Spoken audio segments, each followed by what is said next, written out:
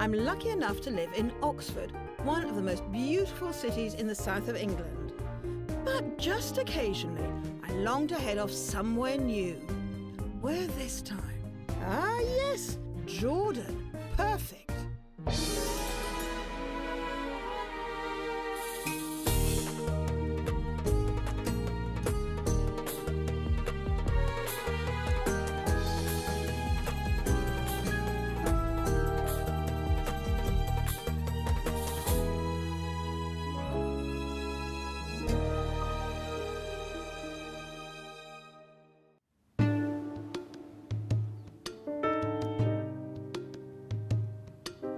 When God created man and woman, it might just have happened a few miles from here. The Garden of Eden is said to have nestled in the Jordan River Valley, in which case it would have been the first of Jordan's many biblical sites. I'm standing in another one, Bethany beyond the Jordan, which is where St. John baptised Jesus Christ. It was also where the prophet Elijah, having parted the waters of the Jordan River, went up by a whirlwind into heaven. Archaeological and biblical evidence have come together to suggest that this is the hill where he ascended. Armenian Orthodox Christian Rustam Makhshian is Assistant Director of the Bethany Beyond Jordan site, and his enthusiasm left Hanan and I in little doubt of the importance of this strangely surreal place. Right here, we discovered a monastery built at a place where Elijah ascended to heaven. It includes a cave in the western part in which John dwelt, and Jesus quite often visited him in this cave. John came in the spirit and strength of Elijah. So he comes to the place where Elijah ascended to heaven. He dresses the same way, and he starts baptizing, talking about righteousness. People living in the villages surrounding come and ask him, "Are you Elijah? Are you the Messiah?" What does he say?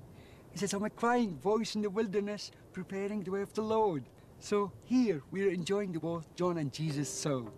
I have to admit that such claims bring out the skeptic in me, but there's no doubting Rustam's passion and profound knowledge of the evidence archaeologists have discovered to confirm its authenticity.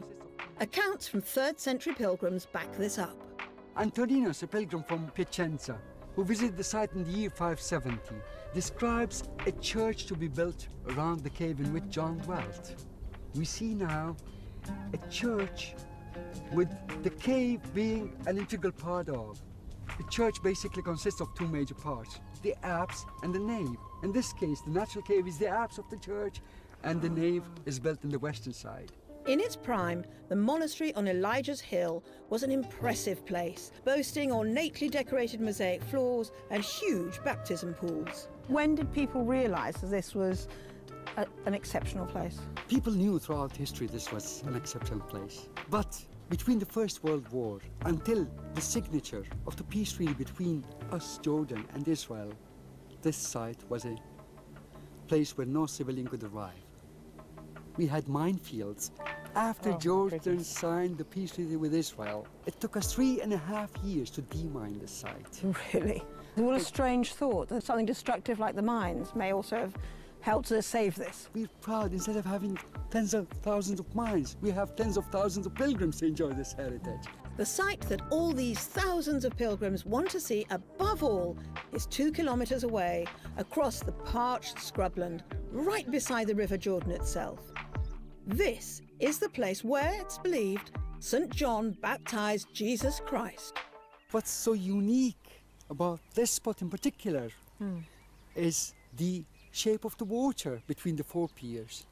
Isn't it a cross? Yes, indeed. Yes. Oh, How were baptistries built in the Byzantine period?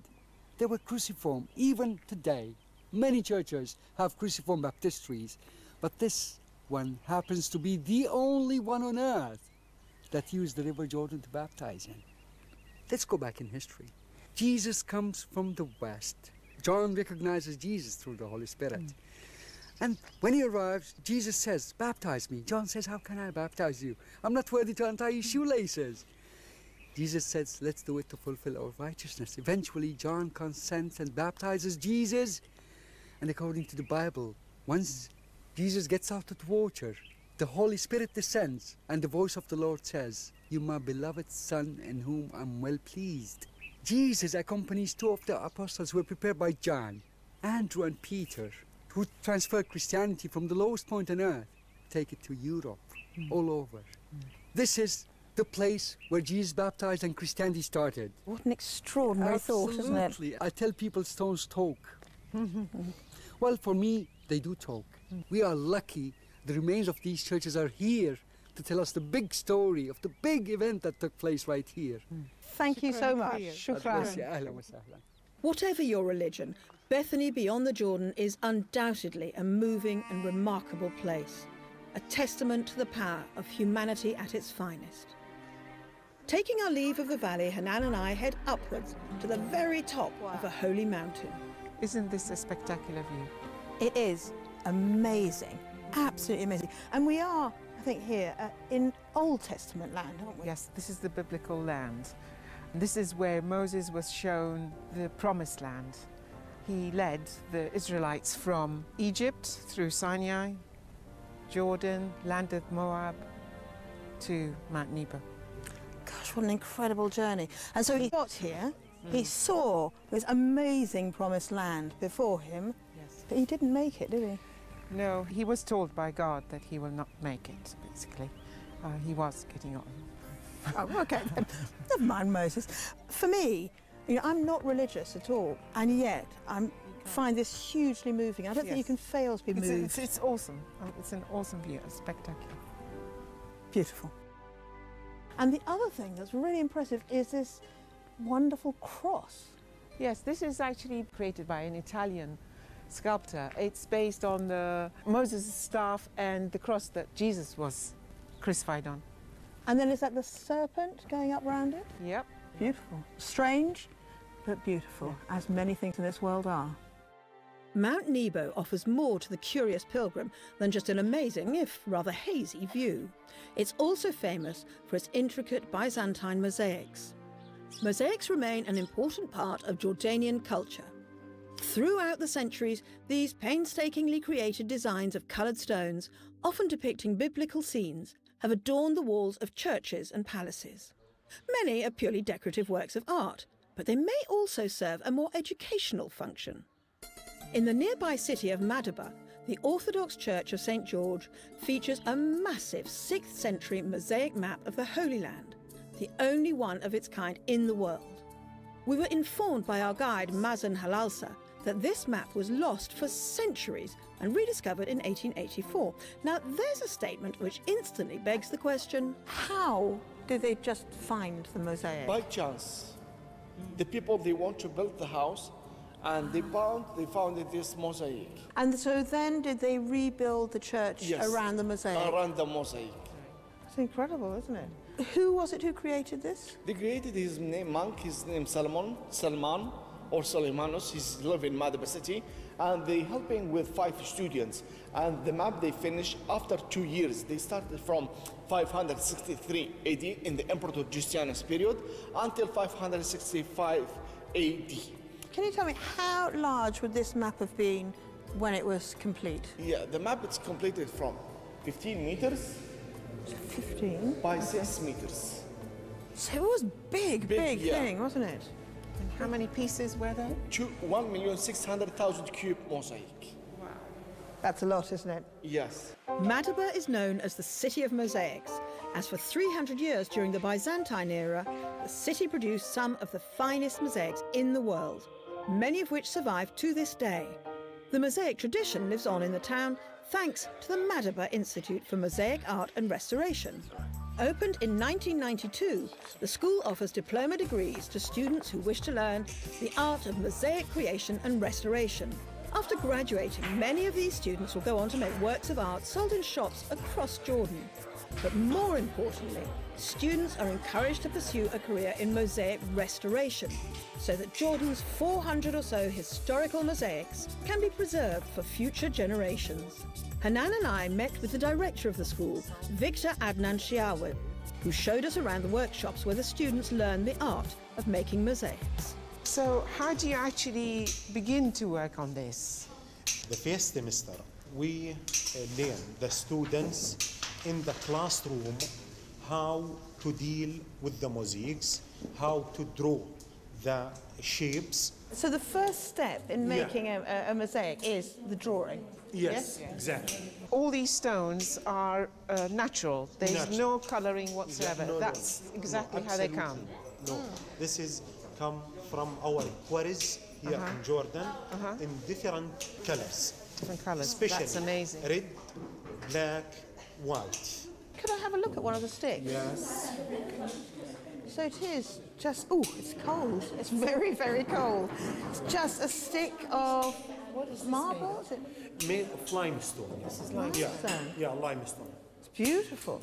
And you have the snippers, so it's just... Yes. I'm fascinated by the fact that whether you're snipping, but the stones aren't all entirely the same length. In the Byzantine period and in the early Islamic period also, there are some differences between the size of the stone.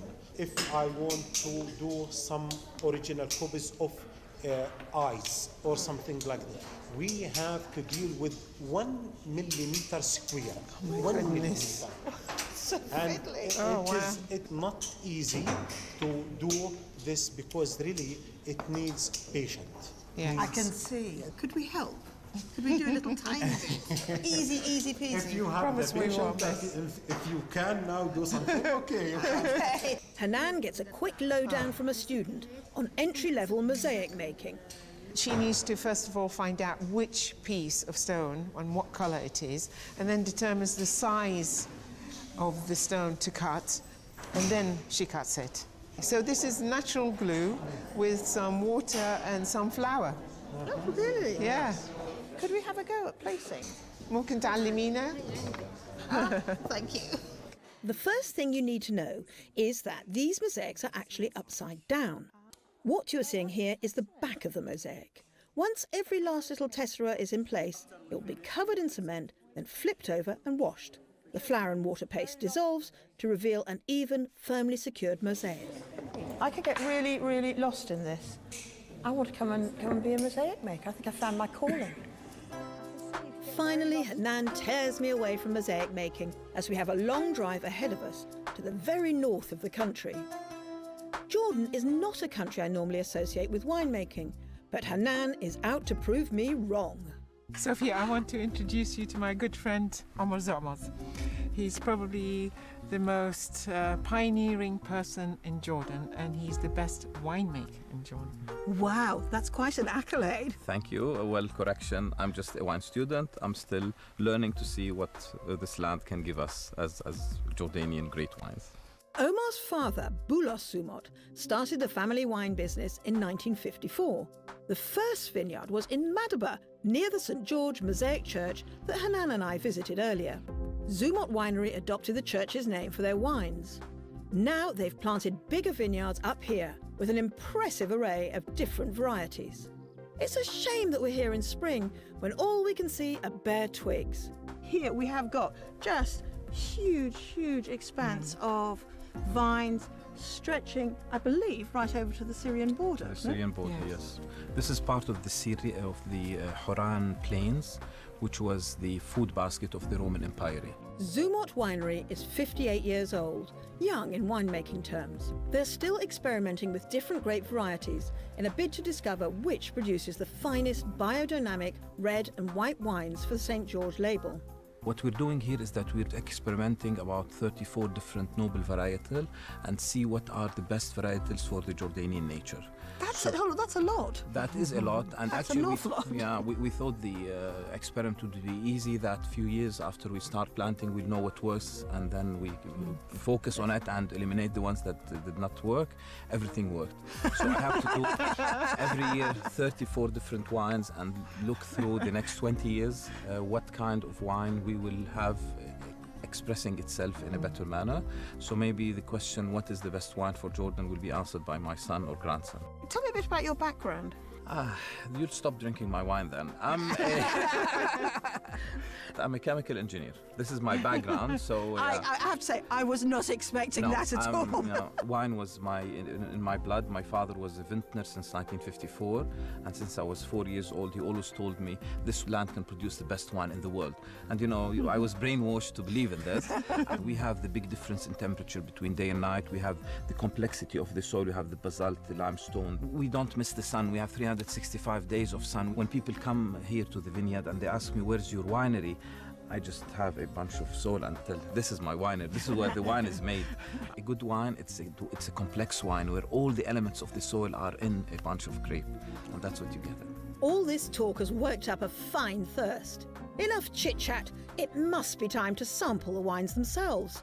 Slap bang in the centre of the vines is Omar's summer house, and that's where we're heading.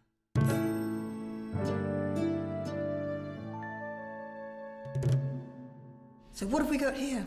We have a Chardonnay 2009, a barrel fermented biodynamic white, and a Cabernet Sauvignon, which was our pride because it won a gold medal in Mundusvini in Germany. Let's start with the Chardonnay.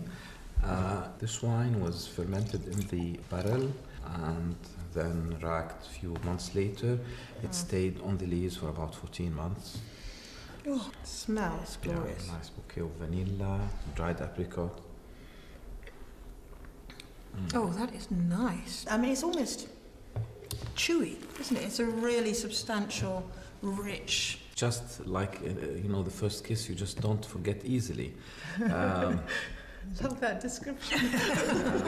I don't like white wine, but this is an exception to the rule. It is glorious, isn't it? Could we taste the next one? Of course. This wine is more of a storyteller, and now you'll understand what I'm talking about. This is lovely looking. I love the colour. Wow. Colour and alcohol here is no problem. We don't miss the sun, so our wines are always very powerful, very concentrated in colour and aroma. So. Gosh, this is such a great scent. I mean, there's all kinds of flavours in there, aren't there? You have sherry, blackberry, chocolate. So smooth. Wow. It's got all those big flavours in it. It's got the sort of the leather and cinnamon. It's wonderful. And a lot of tannin. Nutmeg, yeah. This is, as I told you, is a storyteller. This wine you cannot taste in 5 minutes. You have to, take it through an evening. And it will give you a chapter after a chapter. What would you eat with this? A nice steak would go very well with this. I can see that. It is an incredible wine. Thank you. You must be so proud of it. This one made me very proud, yes. Congratulations. Thank you. Cheers. It's a huge winner. Thank you. Exactly. Suitably invigorated, Hanan and I decide to take over Omar's kitchen to make a great Middle Eastern favourite.